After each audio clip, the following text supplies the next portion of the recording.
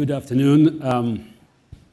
The subject of my talk that had been decided quite some time ago, you could see there, it's about AI, it's about balance and imbalance of power. I'm a little bit troubled now because my instincts, I want to follow up what has been said here. I can add something, just first-hand expertise. But let me stick to the original topic. And at the end, because I'm talking about human decisions, and at the end, I'll probably reserve a few minutes to revisit these issues.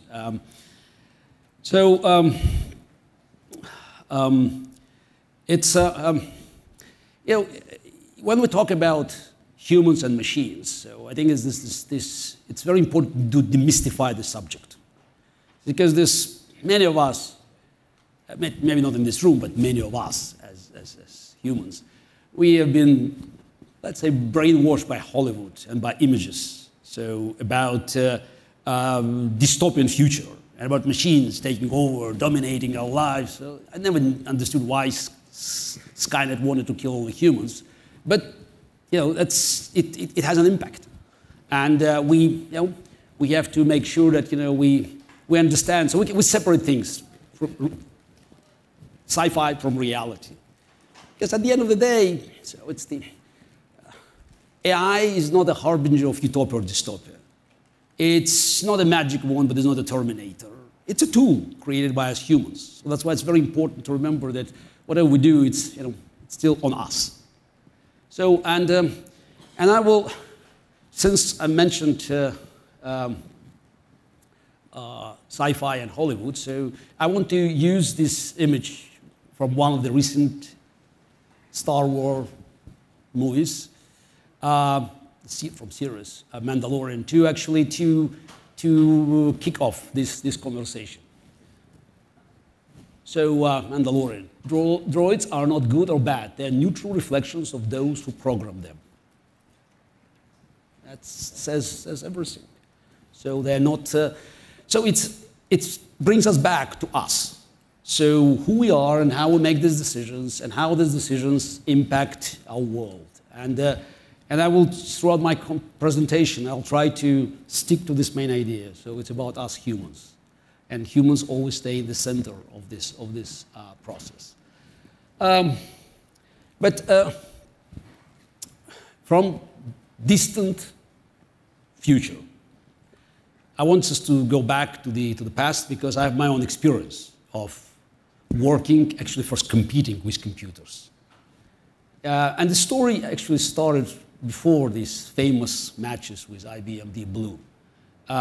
The picture you see just behind me, it was made in Hamburg in June 1985. I was on my way to winning the title. I became the world champion later that year. And I played what we call just simultaneous exhibition. Probably some of you know that it's a grandmaster or chess master is going around making moves, and your opponents respond. The uniqueness of this event was that I played 32 computers. Oh, humans executed moves, but I had computers suggesting the moves. Maybe some of you still have these relics from the 80s. So some of these computers even carried my name.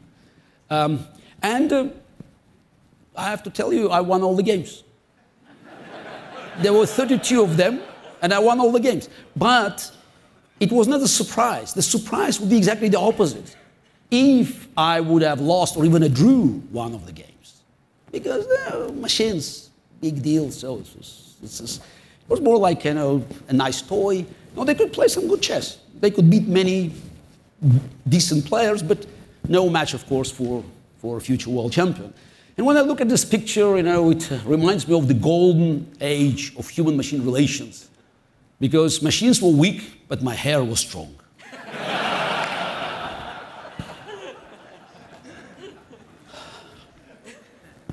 I have to also say that the idea of beating human world champion was in the minds of the founding fathers of computing science from the very early days. All of them, Alan Turing, Claude Shannon, Norbert Wiener, they all thought that chess could be an ultimate test for machine intelligence. But because they had no access to this immense computing power, they thought that eventually the day would come when machines could emulate the way we think. That was an idea. You could not blame them because, again, they had no access to computing power.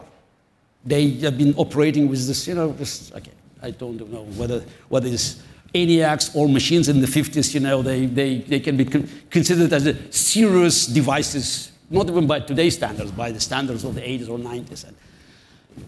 And so the dream came true in 1997. That's the picture of the match. I faced only one computer, IBM Deep Blue. Of course, for the record, historical record, of course, I should say that I beat machine a year earlier, in 1996, in Philadelphia, just to make sure that it was not a match but a rematch.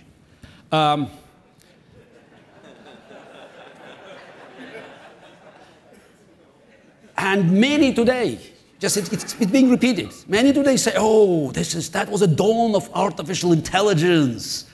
The machine was smart; it could play chess." Let me tell you, this machine was as intelligent as your alarm clock. A very expensive one, $10 million a piece, but still, it was not intelligent at all. And I can tell you, it didn't have to be intelligent. Because what we want from our machines is not to solve the game, solve all the problems. There is no perfection in this universe.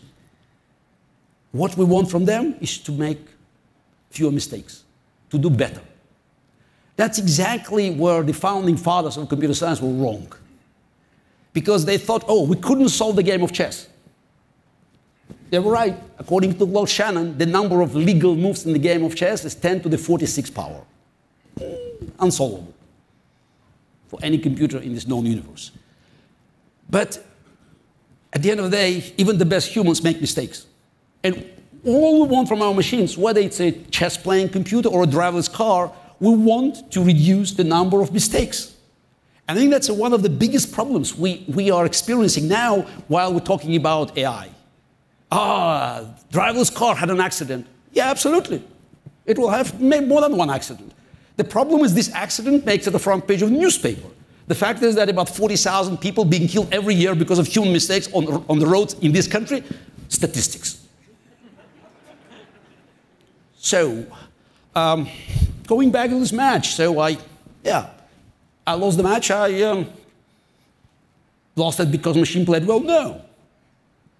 Today, if you have a chess app on your device, it's stronger than Deep Blue. And of course, if you can download a chess engine on your laptop, it just is no match to Deep Blue.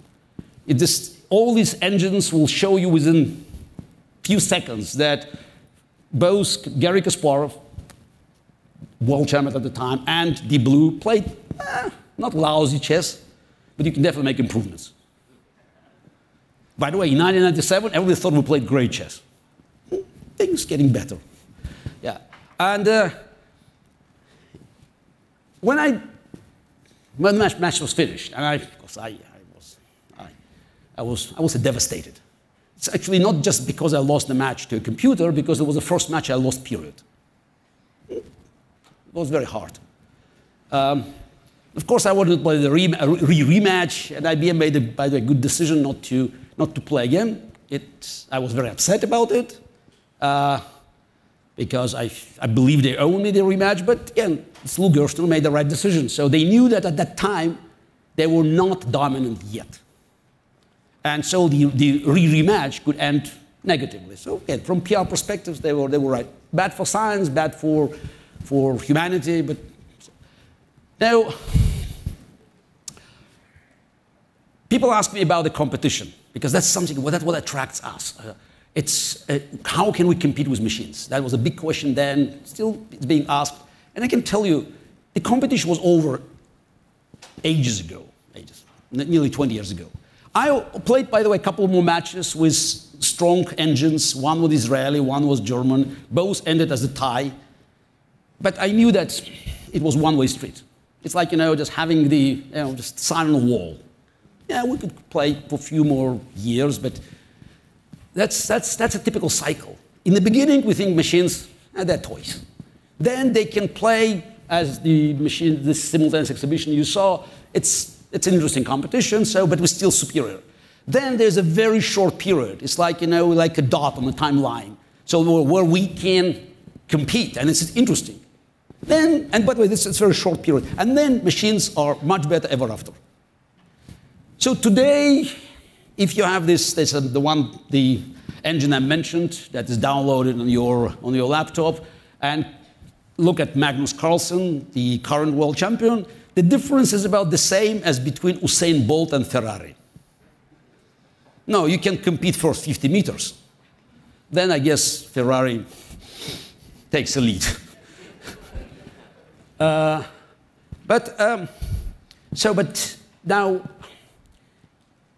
what could you learn from that? And it's actually, as I said, machine was not intelligent because it was still taught by humans. And there were other games. And I just wanted to take a little bit of time now just make it more scientific, because since I'm being asked about AlphaZero, I couldn't escape this question. I decided to take a few more minutes actually and to show the progress made by humans and made by computers, because there's a big confusion about AlphaZero, the algorithm. This is now as close as we can get to independent thinking for machine. And let me just explain why. Because it's not just Go, it's not chess, it's a whole algorithm. So what you see here on this diagram is that you see the progress made by humans. Robert Fisher, Garry Kasparov, Magnus Carlsen. It's linear for more than half a century. And this is the progress by computers. Now, and you can see this, machines are getting stronger, stronger, stronger, and as you see this big leap forward. So what is AlphaZero as a concept? So after chess was quote-unquote solved, the experts looked at other games. And the natural choice was Go, because Go is mathematically more complex. And they're not the same patterns. So and the team from DeepMind, run by Demis Hassabis, by the way, used to be a very good player when I was a kid. So they came up with a program that beat top Go players, very convincingly. They played these games, and everybody was surprised by the moves that computer made. It was something phenomenal, so there was really big excitement. And then they decided to make an experiment, which I think it's a historic experiment. They said, look, it's an interesting story, but we taught this program to play Go based on our knowledge of the game. What about giving machine only the rules? Just rules, nothing else. And let machine play millions and millions of games against itself and to learn patterns independently from humans. And then they had this machine that had zero human intervention with a machine that was taught by humans, same algorithm, and they played a match. 100 games. You know the score? 100 to nothing. The machine without human liabilities, quote unquote, won. So I spoke to them, to the team, and to Demis, who was a good friend, and I said, look, the problem with Go is that the game is underdeveloped compared to chess. In chess, we know much more about the game. So why don't we just, we make this experiment in chess? So, because we have so much knowledge. So if you look at the Go is probably at the level where chess was a couple hundred years ago. So we have so much knowledge. Let's see if this knowledge is not sufficient enough for machine that will be taught by humans to fight AlphaZero mechanism. Because I say AlphaZero could be in chess, in Go, it's an idea that starts from the scratch. They did it. They had AlphaZero played 60 million games in 4.5 hours, had its own patterns, ideas, and they played against some of the strongest chess engines that were rated about 3,400. So it was one-sided. Not that bad, but the first match against Stockfish program was 28 wins for AlphaZero, 72 draws, not a single loss. What is more interesting, so we discovered that like a conventional wisdom from professionals about the future development of the game based on our understanding. If you have a machine playing chess, it will be more solid, like, trench war. Because they don't blunder machines. They don't sacrifice material. No, actually AlphaZero played, I was very pleased because I'm a very aggressive player, so played very aggressive dynamic chess. But when they say sacrifice, it's the wrong word, because we always have a tendency to apply human terms to machines. Machines do not sacrifice, it's an exchange. Because AlphaZero created a system of balances and imbalances that worked very much, was very much superior to what was done by traditional computers. And then it's just the question is, so did it mean that, we're out of business? So why do we need AlphaZero? We didn't ask if you have AlphaZero mechanism and it could do better without, not so fast. And here is just a very important shtick that changes actually the equation. AlphaZero has a fundamental weakness, and it can be discovered only when you have a human eye, and it played 60 million games. It could be like 100 million games. It establishes its patterns, and they're all based on numbers. Now, but what if some of these evaluations are wrong? Some of these imbalances are not perfect. As for instance, the evaluation of bishop and knight, for instance, it gives much bigger advantage to bishop that it should, because of the number of, in the 60 million games, it sees this pattern. And what if I work with a computer competing against AlphaZero, and what if I try to use these disadvantages because I know the Achilles heel? And if I win one game, if not a win, this combination human machine wins one game or two games, how many games will it take for AlphaZero to see that this imbalance is wrong? Hundreds of thousands of games. It cannot do it on its own because it's about numbers. So to counter 60 million or so games, you need hundreds of thousands of losses. That's exactly where we come in. We can make a tweak. And that's just brings me to my next slide. That's what happened, next year after losing to the blue. So I was licking my wounds, and I thought, why not to bring us together? You cannot beat them, join them. So I came up with a concept I call advanced chess, human intuition and experience, machine speed and analysis.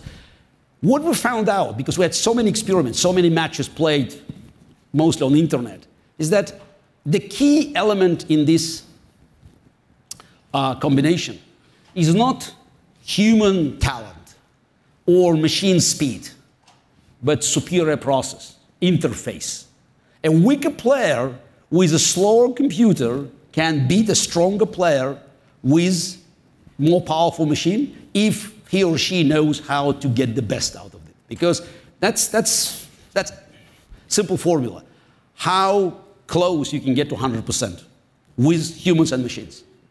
And human factor becomes important. Again, could be different tasks. And we should know exactly what this machine needs for this task and what is missing. What kind of human contribution is needed. Because sometimes, you just have to let machine run it. To understand that, 95% or more machine can do better than us. But there's no tragedy of us, belonging to last few decimal places, as long as we know how to get the best out of this combination. So that's, the little cycle. So I just wanted to show. So we start, brute force machines follow our instructions. So, and then we have smarter machines. That's like an advanced chess partner with experts. They use superior processes, that's the key.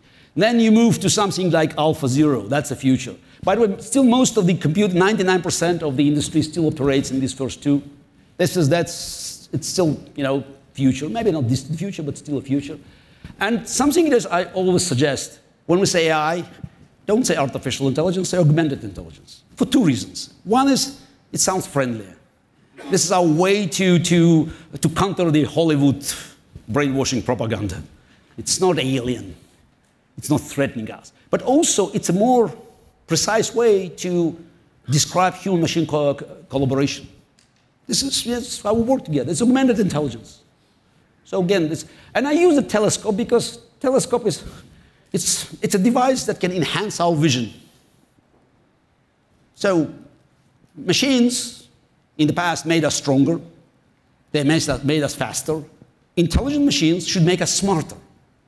Yeah, it's a bit unpleasant that machines are now challenging like the sacred area. So for us, our brains, again, let's be practical.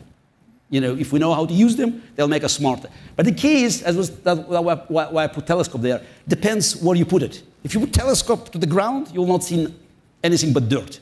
You have to aim to the stars. So again, it depends on us. So how we locate these devices.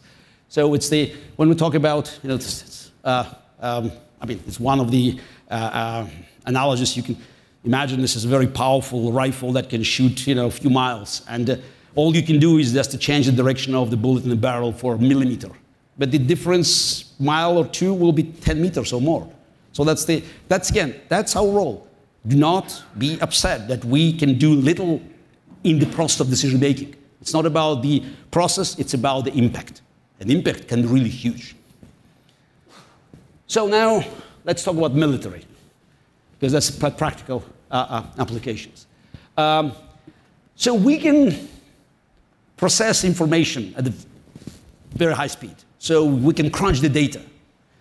But the problem is how we do it, how we understand it, and how we apply it. And then here we have one of the key imbalances. It's a bottleneck. So it's the speed of the information, the crunching of data, and then the decisions that we have to make based on it. And again, that's for us, for humans, to actually do free that bottleneck. That's absolute key. So that's one of the big issues. Yeah, big challenges that we are dealing with. Now this is. It's a quote from a book. Eric Topol recently became a big expert on Twitter on COVID. But he wrote the book where he talked a lot about this human plus machine collaboration and about the importance of human element of this combination. So he found, by following this formula, they found applications in medicine. They found that in many cases it was correct. So it's not about having the best expert, a professor, or the best technology, but it's about having the ideal combination. Because sometimes being a top expert could blur your vision because you don't want to concede some territory to the machine. I know better. No, you should, sometimes I'd rather have, an experienced nurse than a top professor, reading the data that is produced by a machine.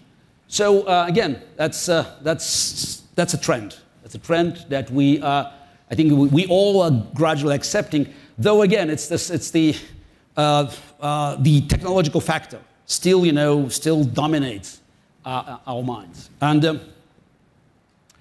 And sometimes, when you don't know how to address the issue, so that we are perplexed by some of the scientific mysteries, you look for the answer in the art. So it sounds as a paradox, quite odd, but actually that's true, because answers, they are at the end. Questions are the beginning. And that's exactly what only humans can do. No, of course machines can ask questions. They just don't know what questions are relevant. So because we humans, we know what matters most. And that's, that's a very important lesson for us to remember. Again, Picasso had no ideas about computers, but instinctively, he gave us the right piece of advice, piece of wisdom that helps us to move forward. And since I found that many, just in my audience, were skeptical about Picasso, what the heck he knew about computers, so I found someone who was more experienced and had just, let's say, better credit history in talking about machines, and said something quite similar. Joseph Weizenbaum, not the biggest name in just for the general public, though he was one of the founding fathers, pioneer of AI, who had this famous program called ELIZA. It's a Siri prototype all the way back in 1964. Just, the program could talk and just, emulate human therapy back in 1964. Now, it's a great book, Computer Power and Human Reason. And he talked, in 1976, nobody paid attention to that. But today, I think that's the big lesson. Deciding and choosing. Deciding is computational. And if you ask computer, so why did you do that? You can go down, down, down, down the tree, because I was told so. You ask human, because I want it. We humans, we make decisions based on, well, whatever. Sometimes it's moral, sometimes it's selfish. But this, and again, while it's the difference is so subtle, but it's absolutely fundamental. And I think recognizing it, it will give us a better idea. So how to move forward. And that's now it's time to talk about this combination, humans and machines. And I think the race for the future, it's for this superiority, for the dominance in AI. It should become the race about human superiority, because the human component is the key one. And I think we should also recognize that a very important element of the success in this combination is freedom. It's the key factor that decides the balance of power. I grew up in the Soviet Union. Yeah, the country had its technology, had chess world champions, had science, but it lost to the United States and to the free world because it didn't have freedom. I remember back in 1984, when we just first time saw a fax machine, one of my friend, computer expert, who actually became very successful later on, moving to America, he told me, Gary, just looking at this fax machine, probably I had one of the first in the Soviet Union, the communism is dead because the slaves cannot build powerful computers. And so the Soviet Union lost. Because all this is a so super powerful industrial machine, lost competition to kids in the garage. And American innovation won. Also, it's not just the freedom to compete, to innovate, but it's also freedom to fail. This is something that dictatorships cannot afford because they have to control the outcome. Oh, we're happy to have 100 startups, but we have to know exactly which one is Google. Sorry, it doesn't work this way. And since we live at a time where it's even talking about AI and about cybersecurity, so it's hard to avoid the current events. I have to add something just to follow Condi.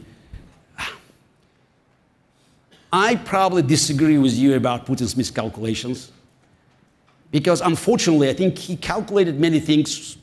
He's a ruthless man, just cold-minded. What he couldn't calculate is the fact that Ukrainians are free people. What he couldn't calculate that, let me be diplomatic, the cowardice of many foreign Western leaders under favorite disguise of prudence, will be overruled by public outrage. Again, I'm trying to be very diplomatic. I could say things in a much more direct way. He couldn't figure it out. He believed, after so many years of paying no consequences for his crimes, that he could get away with this as well. Germans in the pocket, Nord Stream 2 is there. Biden administration, okay, we had so many meetings, and they wanted me in the Iranian deal, they wanted me in a Green New Deal, so yeah, okay, fine. And by the way, US intelligence was correct, but they also repeated the same mistakes as Russians. Well, remember, US intelligence predicted that Kyiv would fall in 4 days, in 96 hours.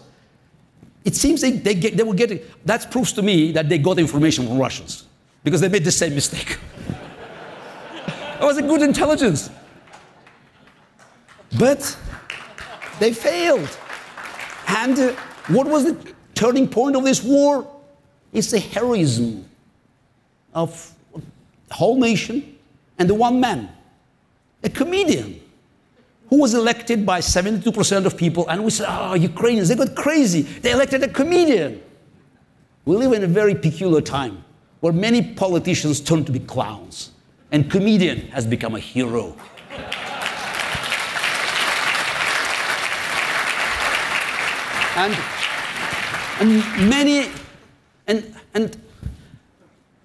Many of these phrases, spontaneous phrases, I think they'll end up in history next to Winston Churchill's quotes, like answering Americans' polite suggestion to evacuate him, I do not need the right, I need ammunition. So he stayed there. Ukrainians fought back. And that's changed everything. Yes, Germany changed its policy overnight. And who did it? The man in the gray suit, Olaf Scholz, with all due respect. He didn't have charisma of Gerhard Schröder or Angela Merkel. But he could look at the polls. All of a sudden, Germans saw the Russian bombs, the Russian missiles. And I think it was kind of, just genetic memory. Maybe it was a relief for Germany. We're no longer bad guys. Actually, the Nazis now on the other side. And with 90% support for Ukraine, Germany became a leader. By the way, if you just want to look at the list of sanctions and supply to Ukraine, I have bad news for you. America is almost at the bottom of the list. We're doing the tracker. We'll look at every element of the big promises, belligerent speeches, not so much in action. Yes, America could do a lot, but there's still reservations. And that's a problem. Because with all, respect to Germany and other European countries, without American leadership, nothing happens in this world yet. Maybe Europeans will change. Though Macron spends probably every day talking to Putin. I don't know what kind of psychological trap it is, but he keeps talking, like I said, to keep contacts open. And I agree with Conde. She said, after 3 or 4 days, after failing, taking over Kyiv, and by the way, Putin believed, I'm in Kyiv, I have a puppet, Yanukovych, maybe just a government, and everybody will come back to the negotiating table. Oh, we'll have Americans, Germans. Yeah, we have to save something, and I will be king of the game. Now, he's not in Kyiv. And he's stuck. And now, couldn't agree more, he's intentionally shooting civilians. He couldn't conquer them. He wants to bombard them into submission. By the way, that's not first time. Grozny, 2000, Aleppo, 2015. It's not surprising that many Russian commanders there, they came from Syria. There's one problem. In Syria, they could bomb civilians with almost no risk of retaliation. In Ukraine, not so much. 6 Russian generals been killed, actually, not 5, 6 already. 6 Russian generals. That's more than they lost in 10 years in Afghanistan. By the way, that tells you, that's exactly as was said here a few minutes ago, that they don't have the core structure. So that's why they have many generals and top officers, senior officers in the field, because they have to compensate for this poor command structure. Why the structure is poor? Going back to the same question, freedom. If whole country is corrupt, if corruption is endemic, don't you think that the army has the same problem? Yes, they spend billions and billions and endless billions of dollars. By the way, during the last 10 years, Vladimir Putin has been spending more and more money on military, security, police, and propaganda. At the same time, cutting expenses in his budget on social security, housing, education, culture, healthcare. If this was not a military budget, what was that? So, and I wrote a book, Winter's Coming, Why Vladimir Putin and the Enemies of the Free World Must Be Stopped, back in 2015. Was mixed reception of the book. Now it's running on Amazon as #1 in current affairs. That's bad news. And people ask me why, how could you predict that? I said, because I was listening to Vladimir Putin. I grew up in the Soviet Union. And when I heard KGB Lieutenant Colonel talking about the collapse of the Soviet Union is the greatest geopolitical catastrophe of the 20th century. Once KGB, always KGB. The no former KGB officers. Those his words. I believed him. Unfortunately, not many people on the other side believed him. So that's why, for me, it was clear. It's not if Putin would attack Ukraine, but when. And he did. By the way, he did it. We should give him credit. He did it in plain sight. He even brought his Pacific fleet to the Black Sea. Did you think that you bring this fleet from one side of the world to another just to negotiate? And again, he made this mistake. And this mistake made by all dictators in the past. And that's why, again, it's just going back to the topic of our conversation now. It's the freedom is a decisive factor. And it's not only Putin. You can look at Chinese. People talk about the future. And by the way, speaking about this cooperation, again, I couldn't agree with Connie more. Putin is not comfortable playing a second fiddle. It's about Chinese tune because China looks at Putin I would say with skepticism, but he's expendable. They never recognized Crimea, by the way, never.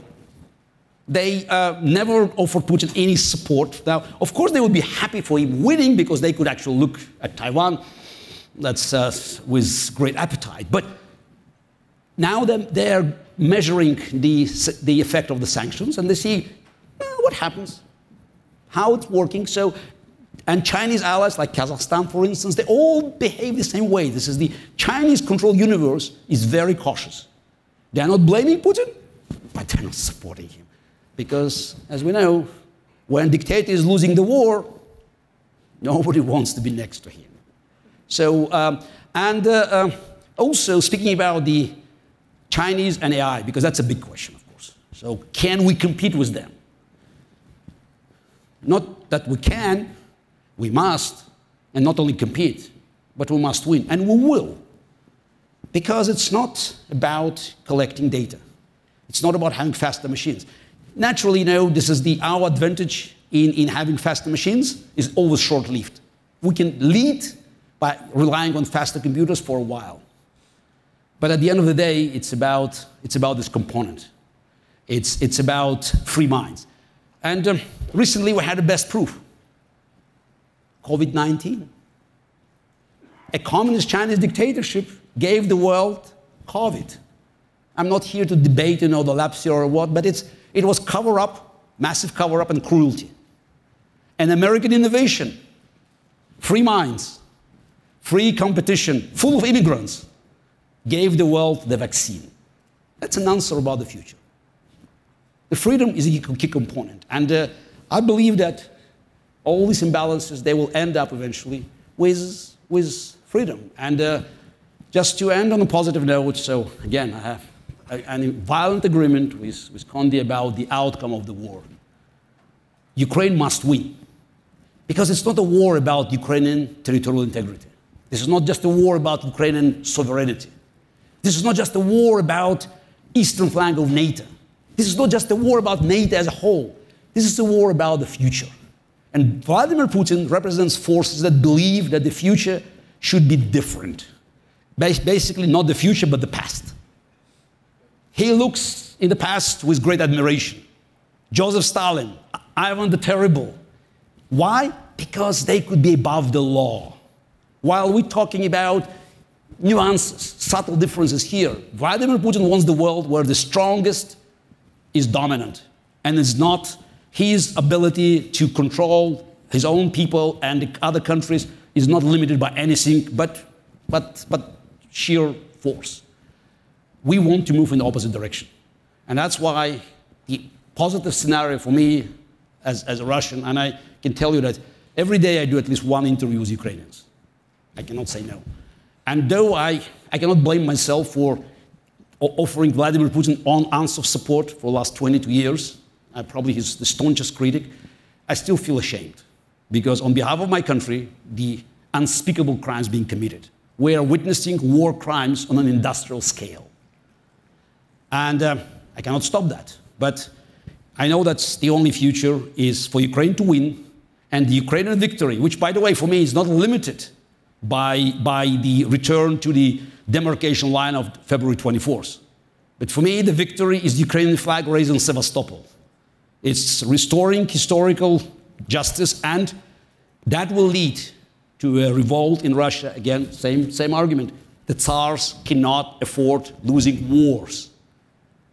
And then, by the way, then we'll talk about palace coup. Because the moment he's weak, the moment he's running out of funds to pay for his police and propaganda, we can expect for better outcome. But in the meantime, so again, we should continue doing what I've been doing best. So encouraging free people to compete freely, to innovate, fail, fall, rise. And as an incorrigible optimist by nature, I believe that future belongs to us. Thank you.